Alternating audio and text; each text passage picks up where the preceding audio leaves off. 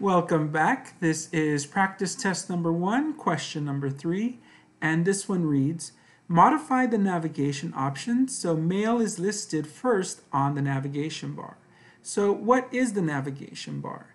The navigation bar is this pane located to the left of the screen, and it includes a way to navigate through your email, right, or calendars, and also the Pix bar. So incluye la manera de navegar por tus carpetas y también el Pix bar.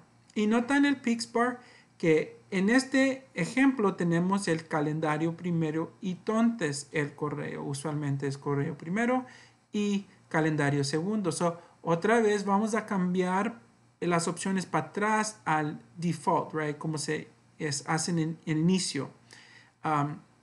Y hay dos maneras de hacer esto. Primeramente vamos a usar el help, right? In help, dice modify the navigation option so mail is listed first on the navigation bar. Y va a usar la metodología un poquito más simple. Va a ser en el navigation bar to the right of tasks, clicks the tres puntitos and select navigation option. So esto está usando el Pix bar, right? En el Pix bar le presionamos aquí y va a abrir navigation options. Ya selectando esto, abre el pop-up window, right? And navigation options, ahí está. In the display this order, so display in this order, so está hablando de esta sección aquí, select mail.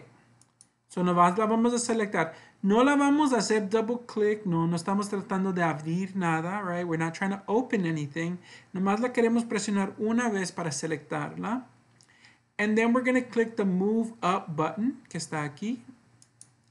Y dice hasta until mail appears on the top of the list. So en este ejemplo nomás sería una vez. Si fui hasta acá para abajo, pues la habíamos necesitado presionar un poquito más tiempos. Pero aquí nomás una vez hasta que mail aparece el primero.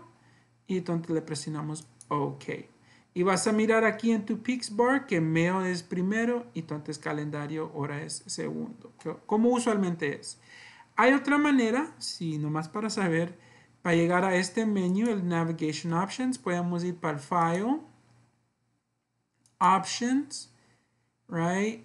Y entonces Advanced.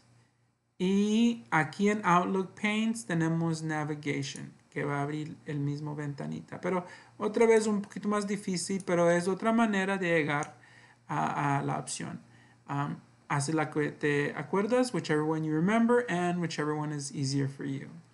Thank you, and see you in the next video.